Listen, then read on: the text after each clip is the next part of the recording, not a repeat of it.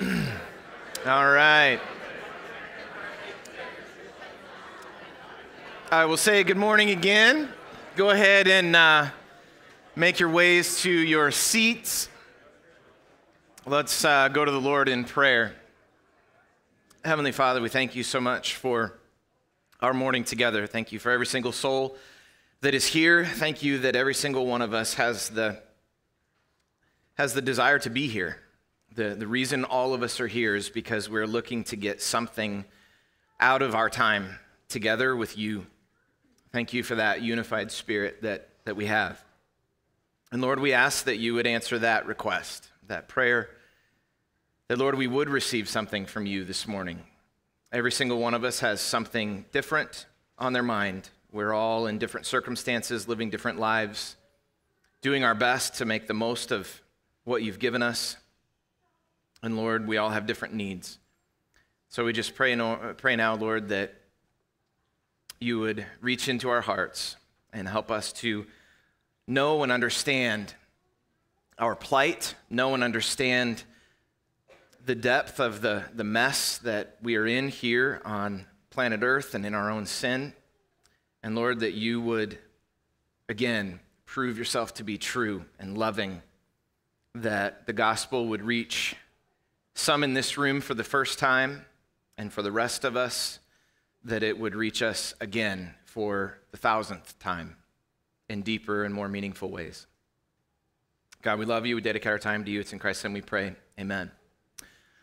All right, so as we have mentioned here, we are going to finish our series today. The series that we've been in is How Do I Know That I'm Saved? And over the last many weeks, we have covered all the different questions that we ask ourselves to know and understand. Do I have the Holy Spirit in me? Do I belong to Christ? Can I rest in that blessed assurance that I so desperately need and want on a daily basis? The series has gone really well. I've gotten a lot of feedback from you guys, and I just hope and pray that these last many messages end up being a tremendous resource for you when the devil attacks somehow, some way, that every time, when the devil says, how dare you? How can you possibly say that a Christian can act like that? How can you say that a Christian should speak that way or think that way or feel that way? You must not be saved. When the devil does that to you, I just hope that you can go and just say right back to him, sorry, sir, but I have read and I know and I understand the book of 1 John, and Jesus desired, God desired that I know and understand that I do indeed belong to him, and I can go through these questions and these understandings out of the book of 1 John and know for certain that I do belong to Christ and not question whether or not my eternal destiny is with him or elsewhere. So, let's go over those, the 8 markers that we've gone over these last many weeks. Here's the 8 markers. 1, do I penitently confess and repent of my sins? Do I forgive others the way that Christ has forgiven me? Do I love my fellow believers in a more affectionate way than I do with those in the rest of the world? Do I hate my sin? Do I make sure that I don't live a lifestyle of sin? Do I love the truth of God's commands, and do I hate the system of this world? We've covered all of those things. I hope and pray that that's been incredibly impactful for you and given you that blessed assurance. Today, our last one, and I've saved the best for last, really. My primary point this morning, Jesus is the supreme and only treasure of a true Christian. Let me repeat that. Jesus is the supreme and only treasure of a true Christian. So this morning, the big question that we all have to ask is the final question that we're going to be asking ourselves from this series, and that is Jesus my treasure? So maybe you've noticed, because y'all are pretty quick on the uptake usually, I tend to end my sermons the same way. I don't know if you've caught that or not, pretty much every single week, and I do this on purpose. I want to end my message with the gospel every single week, like 90% of the time or more. That is my goal. This is incredibly important to me because it is the most important message in the entire universe. There is nothing that will ever be more important than the gospel for eternity. So, the gospel is what ends up, that's how we end our messages, my messages for the most part. But I don't end it with, okay, well, let's just pray a prayer, right? I don't know if you've noticed that. Because to be a Christian, you don't just pray the prayer so that you can receive your fire insurance from hell. So I don't end my messages with pray and confess and you shall be saved. I end it with the most appropriate way that I know, so that I can know that when you say yes to that, you mean it. I say, we want to welcome you to the family of God, put the resources in your hand to help you as you begin your journey with Jesus as your treasure. Yep, you guys are sharp. So yeah, this message this morning, is Jesus my treasure? This message is massively important. This message is one that is quite central to our culture here at New Life. It ought to be central to every church across the planet, but it definitely is what we make priority, that Jesus is our treasure. And this, in many ways, is, I've saved the best for last, if you know what I mean by that. Because honestly, if Jesus is your treasure, then all of those other things that we've covered over the last many weeks will also be true. If Jesus is your treasure, then you will confess, you will repent, you will forgive, you will love your brothers, hate your sin, maintain a lifestyle of righteousness to the best of your ability. You'll hate the world. You'll love the truth. So in many ways, this could be the only question that you have to ask and genuinely, honestly answer for yourself.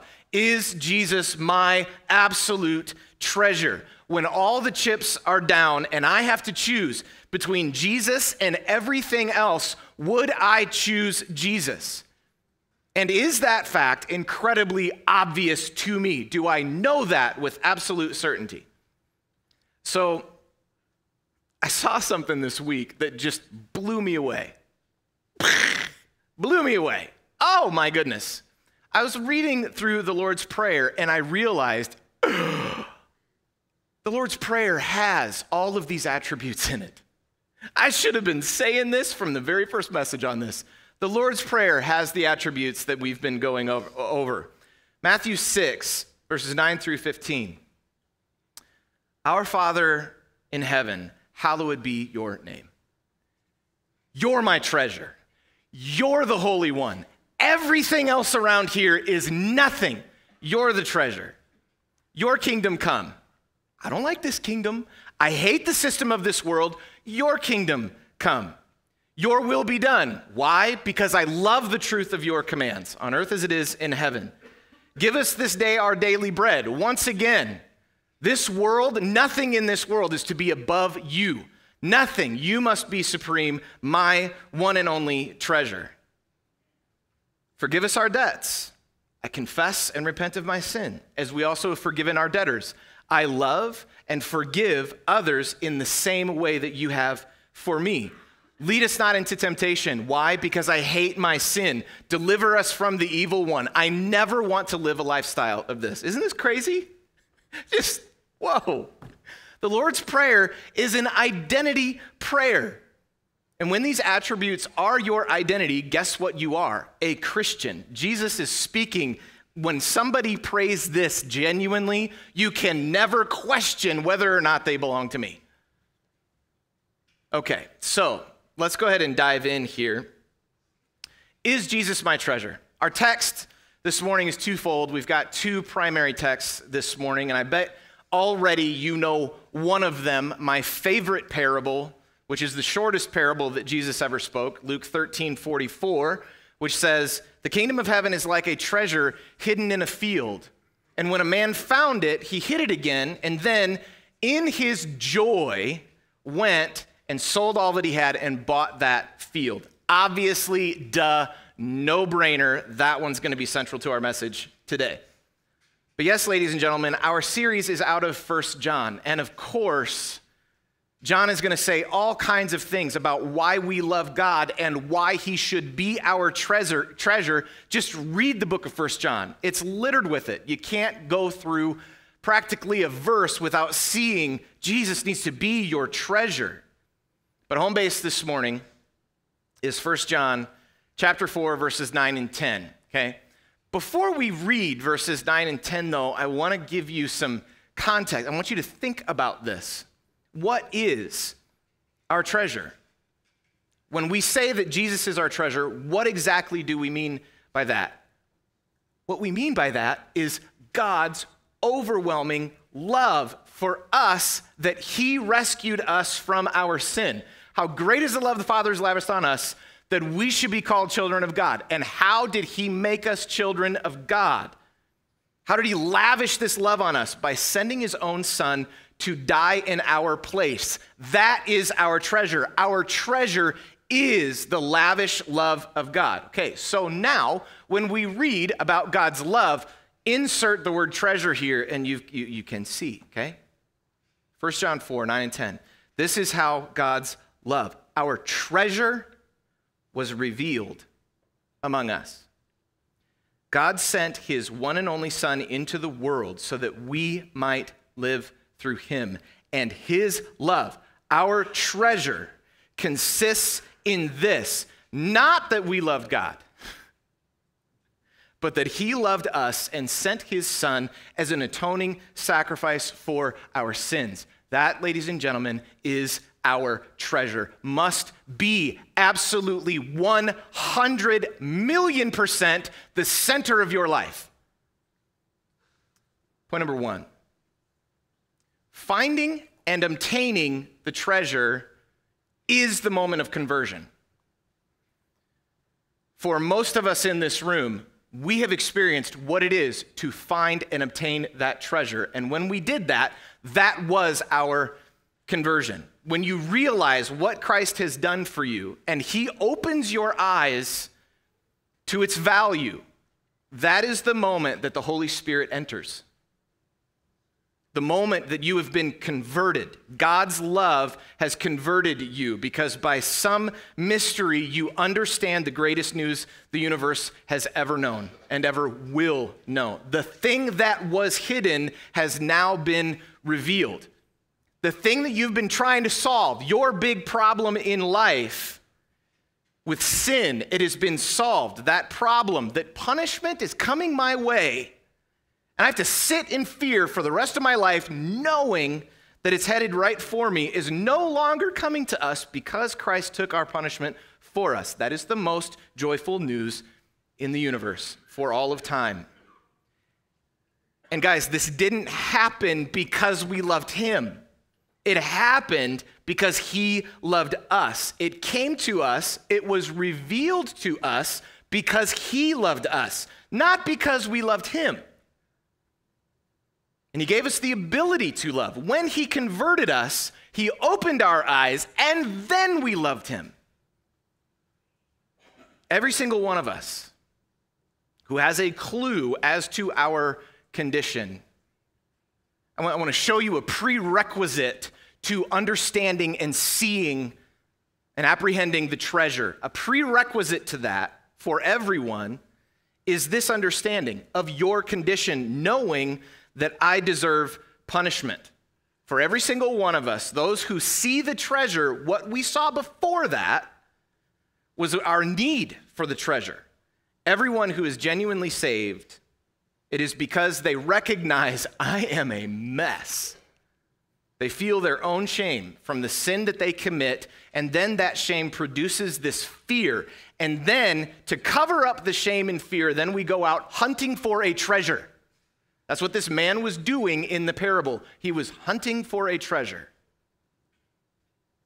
Where might I find the treasure that fills this void? And when you fill your life with pointless, worthless things, it doesn't work. You realize it doesn't work until the treasure of God's grace is revealed to you.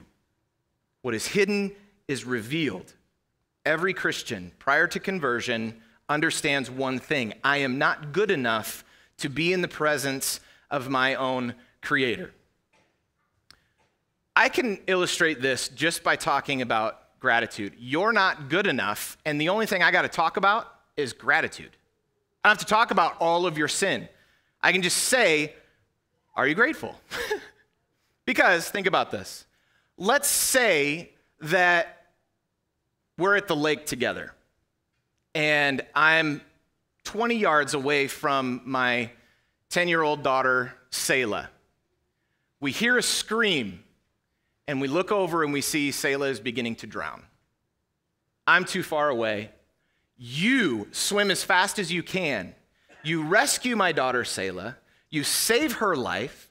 You bring her back to me, and then I say nothing to you. How would you feel about that? Honestly, you just saved my daughter's life. I don't even say thank you. Just walk away. You know, every single person knows that ingratitude is a punishable offense. All I have to do is tell you, in order for you to be convinced that you're not good enough, is just to recognize that simple fact. And so, if God were to ask us these simple questions, we can know and understand we're not good enough. If God asked this question number 1, do you see all the beauty in this world, all the gifts that I gave you? Do you recognize even some of the gifts that I gave you? Question number 2, do you understand the offense when others aren't grateful to you when you have done something kind for them?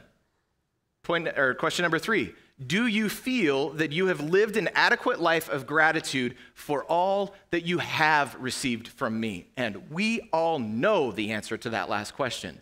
Nope, I have not lived an adequate life of gratitude, thanking you for all that I have received from you. If the answer is no, ladies and gentlemen, case closed. We're not good enough. We cannot be in the presence of a holy God. We know in our very conscience, just based on ingratitude alone, that every single human being, all of us, are without excuse.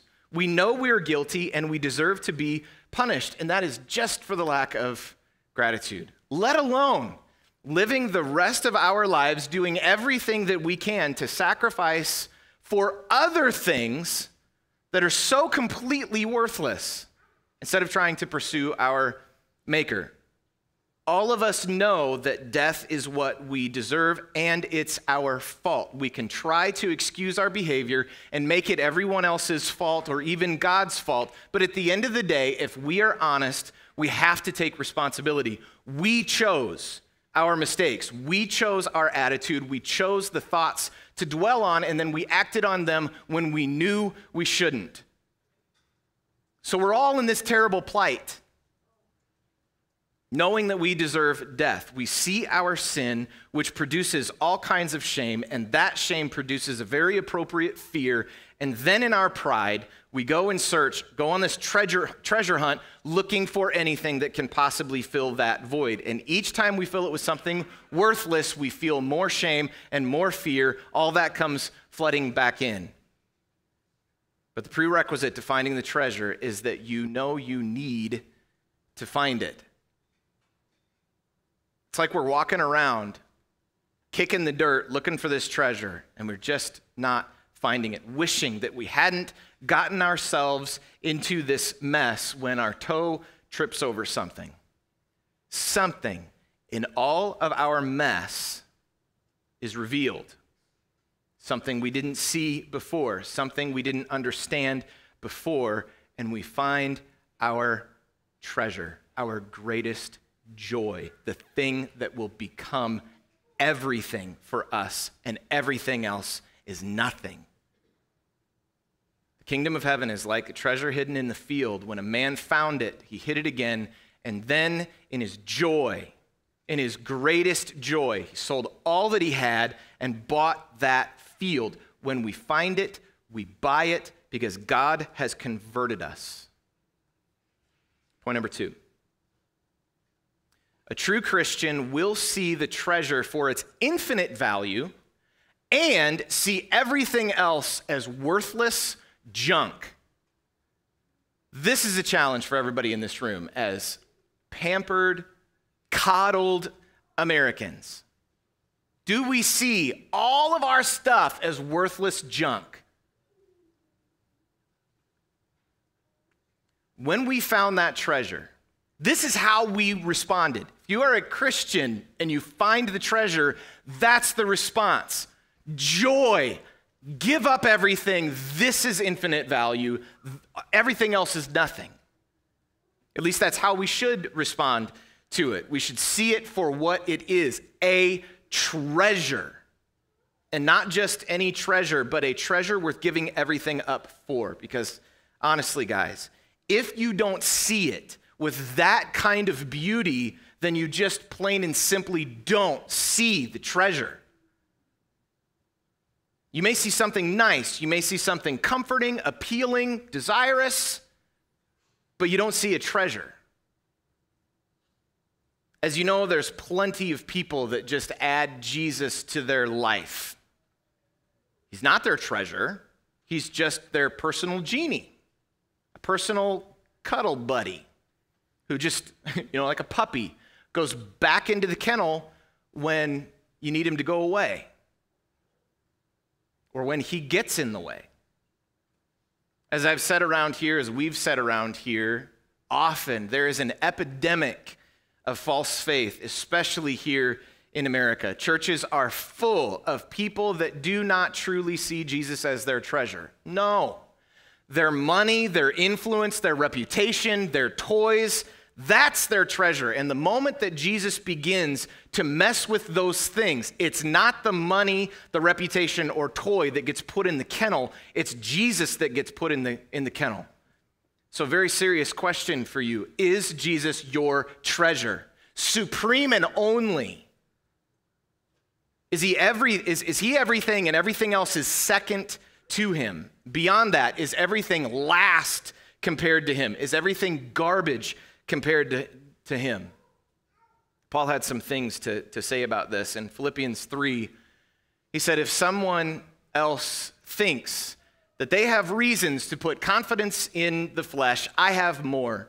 Circumcised on the 8th day, of the people of Israel, of the tribe of Benjamin, a Hebrew of Hebrews, in regard to the law, a Pharisee. As far as zeal, persecuting the church. As far as righteousness based on the law, I was faultless. But whatever were gains to me, I now consider loss for the sake of Christ. What is more, I consider everything a loss. Do you see this? Everything a loss. Not that things are good. Yeah, that's good. Not even that they're neutral. Paul's attitude is everything else only keeps me, hinders me from my treasure.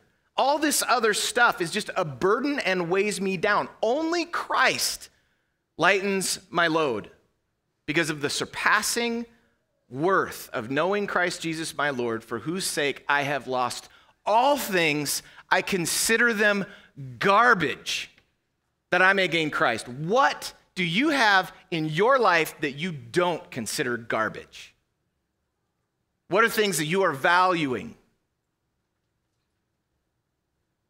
Primary point, Jesus is the supreme and only treasure of a true Christian. When I say the only treasure of a true Christian, that's what Paul was getting at. In comparison to Christ, everything is garbage. All this other stuff, I don't even view it as something that I want. I want Christ. Just give me Christ. There is no meaning in anything without Christ. It's so easy for us as Americans to be Christians or to claim Christianity. Maybe things are getting a little harder for us right now, and they might be we might be on the verge of them getting far more difficult for us. But seriously, what have you had to sacrifice in order to have Christ? Honestly, what have you had to sacrifice in order to obtain Christ? Have you lost family? Have you lost friendships? Have you lost money? Have you lost your job? Have you lost your entire lifestyle? I mean, what have you seriously had to sacrifice? We as Christians, It's not difficult to be a Christian here. It's easy for us. We get promoted at work because we're a Christian. We're the ones that have principle and values and hard working. I don't want to say that Donald Trump is a Christian. That's not what I'm saying, but he holds a Bible up to advertise that he's a Christian to his own benefit so that people will vote for him. It's not hard for us to be a Christian right now. I get it. I know. I understand. The media is going crazy on us and all that stuff. But it's nothing compared to what's going on in the rest of the world. We haven't been penalized for being a Christian. Maybe we've been razzed from time to time at work in the grand scheme of things, but we have gotten off really, really easy. Do you claim that you would follow Jesus wherever he would go? Is that what you claim?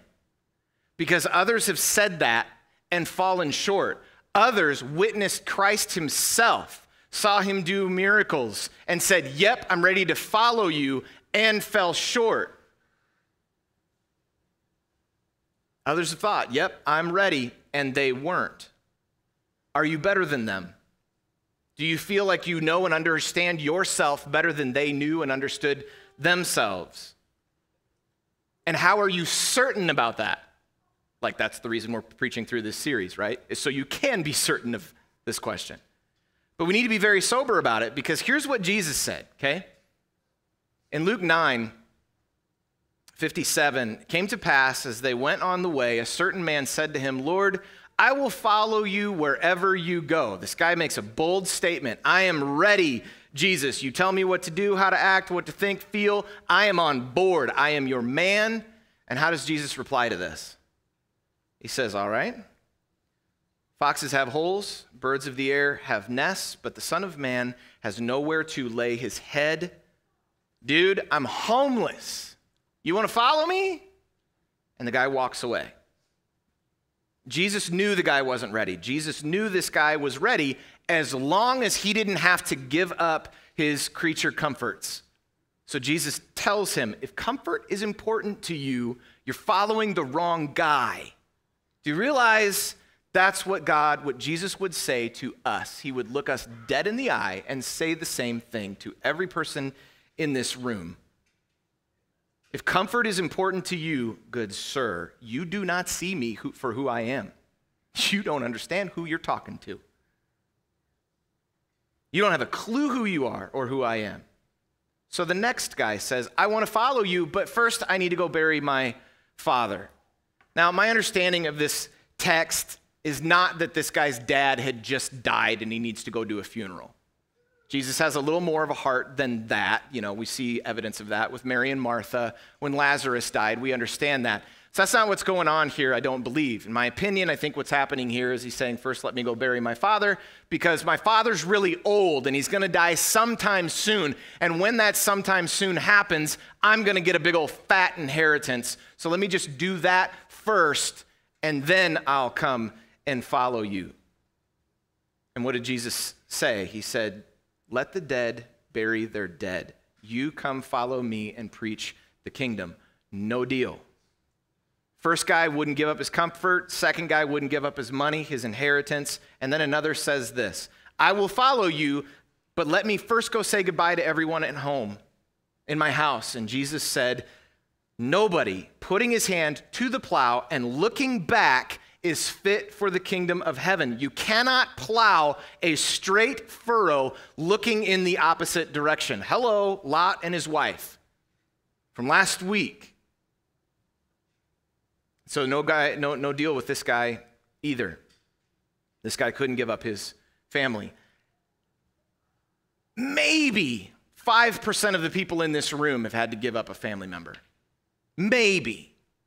But the rest of us know nothing of what that's like. It's noteworthy, ladies and gentlemen, that in all these cases, just let me ask you this question. Think about what I just said, what Jesus said to those three guys. You answer the question audibly to me, okay? You tell me, did Jesus make it easier or harder for them to follow him? That is noteworty. Does he beg them to stay when they want to walk away? No. I'll be saying more about this next week, just planting the seed here for next week. Should be fun. We should not have a low standard for Christianity. Jesus didn't. And often we see the American church making the Christian life very easy so that they can feel really good about all their comforts. When the truth is, those people, where it's easy, they haven't found a treasure. They have found a comfort blanket for when their real treasures don't satisfy. But who among us has had to give up comfort, inheritance, or family to follow Jesus? Not many. And honestly, as your pastor, this is a concern of mine. I really want you guys to do some soul searching here because many of us, most of us, have not been tested. Not like this. Our friends in Nepal, they have. They know what it is like to give up everything to follow Jesus, and they do. They know what it's like to have their own family turn on them and persecute them because it's happening all the time.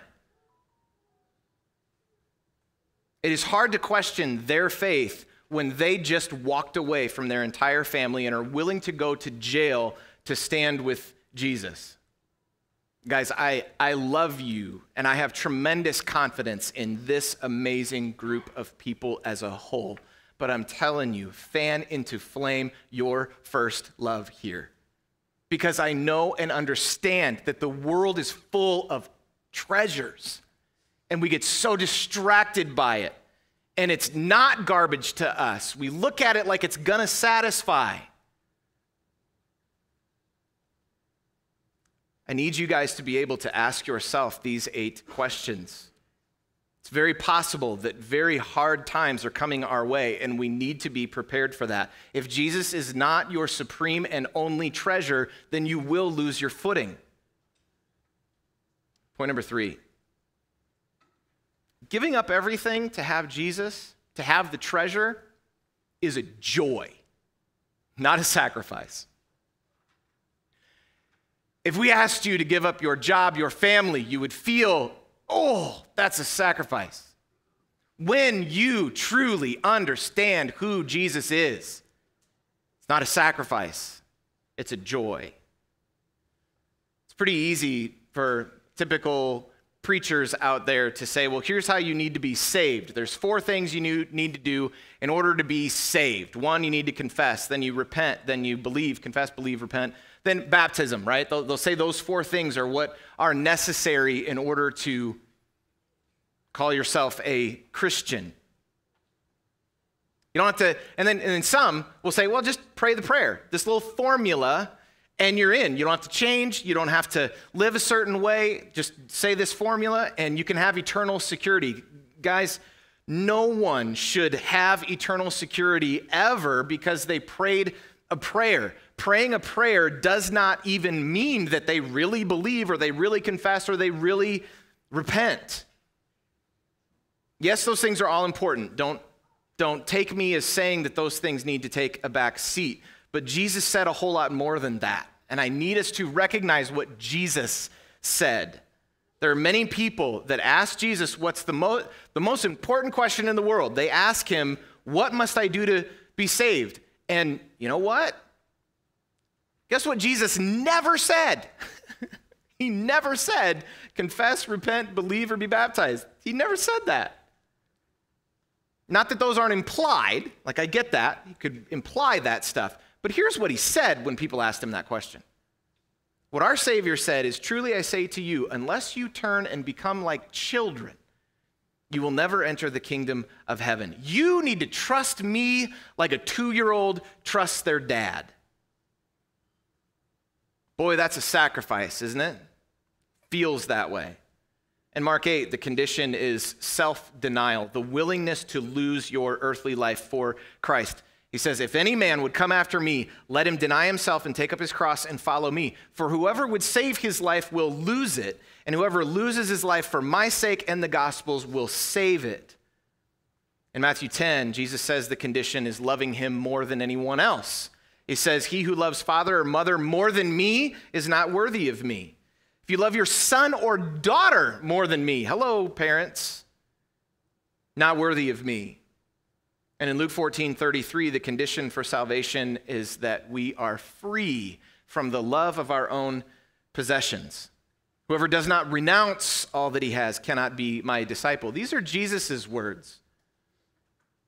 Jesus' requirements for salvation feel a little more serious, don't they? Feel a little more serious. I want to be a Christ follower. Okay, pray a prayer. Jesus said a little more than that. These requirements that Jesus puts down here, it's not like you can check this off a box. You can't just check, yep, I prayed it. Check, yep, I confessed it. You can't check this stuff off of a box. They are something more that you must always be and always do. Be like a child. Trust God like you're two. Love him more than family. Love him more than possessions and even your own life. This is what it means for Jesus to be your treasure. This is what it means to truly be converted. Because if you are truly converted, then you will do these things. You recognize this? Do human beings do this? Do human beings, adults, trust God naturally like they're two?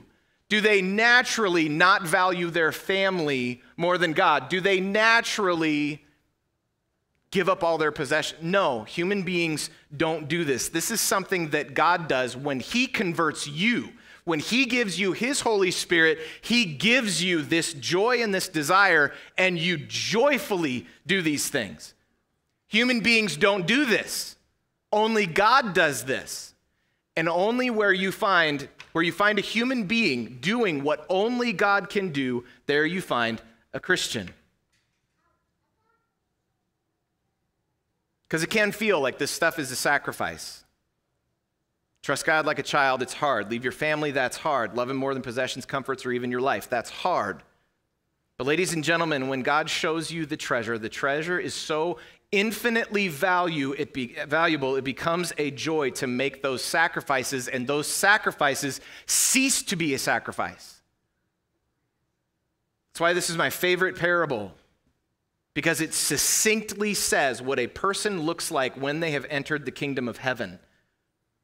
That they would quickly and in their joy give up everything to have Jesus. He is truly their supreme and only treasure. It is not a sacrifice for the Christian to make Jesus their supreme and only treasure. It is for our joy. Do you realize this? You don't need, it's so easy for us. We think we need to, you don't have to beg people to come to Christ. If they see the value of the treasure, you won't be able to stop them from coming to him. It is indeed true that when a person truly perceives the grace of God, that grace of God is irresistible. When God decides to save you, there is nothing that a human being can do about that. You can't stop somebody from coming to God. God does it. And in their joy, that joy, it is a joy for them to run. That joy is unstoppable. Jesus said in John 15:11 to his disciples, talking about this joy and summing up the rest of what he had to offer. The reason why he gave us the gospel, the reason why he died on the cross, the reason why he makes us his children is for our very joy. These things I've spoken to you have spoken that my joy might remain in you and your joy might be what? Full. And in 1 John, John says here in our book, the book that we've been in, a purpose statement of our book. He says this, "These things I write unto you that your joy may be full." And then in John 16, the Gospel of John, it seems like John likes joy. Our Lord says in verse 24, until now you have not asked for anything in my name. Ask and you will receive, and your joy will be complete. Everything is about the treasure of Christ. Everything flows to him, through him, from him. When that's the case, all of life is a joy. So maybe you're here this morning and you've been experiencing the waning of joy. You hear me say, if God were to ask you to give up your possessions, your relationship, your lifestyle, then that's a joy.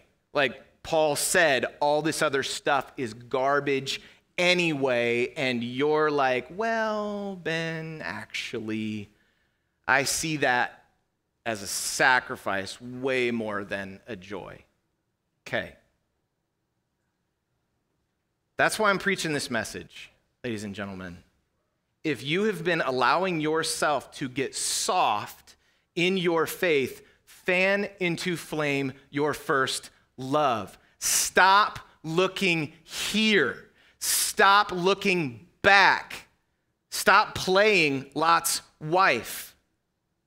Look to God, run to him for your joy, not what you originally left in joy to belong to him. Or maybe you're here this morning and you have been experiencing that shame of your own mistakes. And there's only one treasure that can resolve that. Your sin has been forgiven by Christ himself, having died on the cross to take your punishment for you. If you're here this morning and that is the greatest news that you have ever heard and you're hearing it now for the first time, you're walking in that field looking for that treasure and your toe trips on something and the thing that was revealed is, the thing that was hidden is now revealed. You're trying to figure out, how do I get out of this mess? And now you are ready in your joy to see everything else in life as refuse so that you can gain Christ. Well, if that's what you want, well, then there's nothing I can do to stop you. So I won't try. I'll simply invite you to please talk to me after the service, or talk with the person who brought you this morning. I would love to welcome you to the family of God and put the resources in your hand to help you as you begin your journey with Jesus as your treasure. Why don't you go ahead and take a few minutes here this morning and write down some notes, pray, talk with the person next to you about what was most meaningful from today's message, and the band will close us here in a few minutes with a song.